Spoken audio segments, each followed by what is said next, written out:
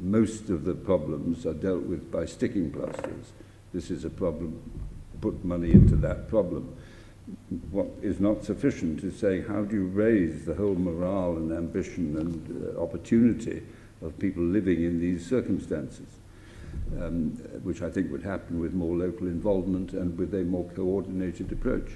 But that's just one example of why, when we talk about any of these big global funds, my interest immediately goes into what happens when the money is actually spent, by whom, where, and with what results.